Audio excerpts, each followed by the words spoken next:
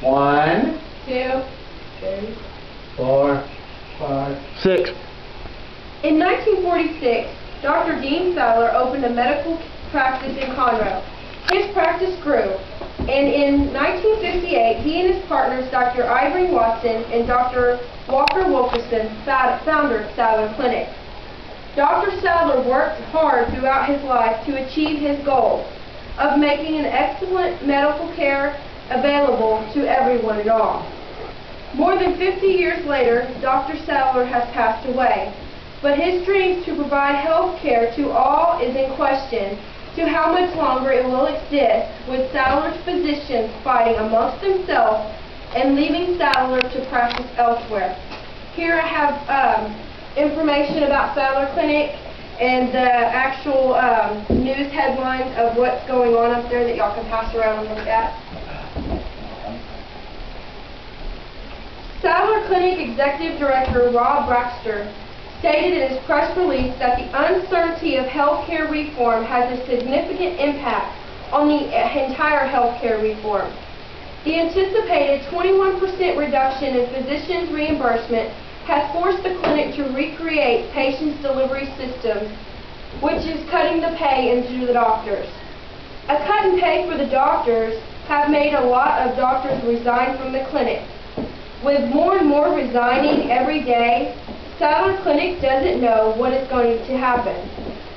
Rob Baxter states that these proposed changes can result in differing opinions about the practice of medicine, and possibly a lot more resignings could be a result.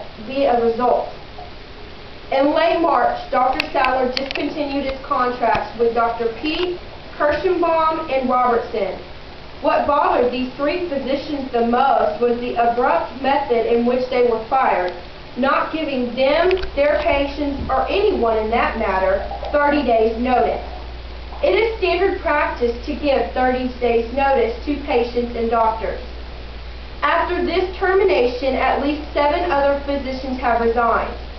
These 3 physicians said their firing was motivated because of their differences in philosophy with Sadler Clinic management.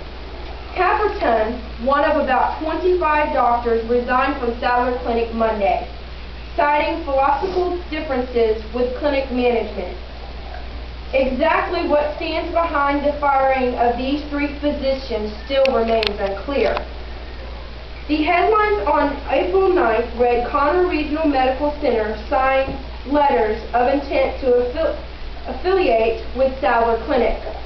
The affiliation would join the REIT-owned care offered by Conroe Regional Medical Center, and collaborative philosophical differences that had been growing significantly over time has led to the termination of 3 physicians without 30-day notice and the resignation of 25 more. Some physicians have resigned have stated differences of philosophical opinions, while others say it was related to the wrong termination of these 3 physicians. Dr. Sadler strived for years to provide excellent health care to all, but now it is in question with all the recent terminations and resignations. Nora Catherine Hart is challenging the clinic's non-compete agreement. This agreement prohibits a former physician or doctor from Sadler Clinic from practicing medicine for 18 months within a 22-mile radius of the clinic's primary facility, Conroe Regional Medical Center. If Hart wins in her suit, this could open the door for other ex-Sadler employees who want to keep practicing in the county instead of being forced to change professions or move. Other ex-employees from Sadler take on a task that this is brave on her part, that she is doing the right thing, and that someone needed to do this.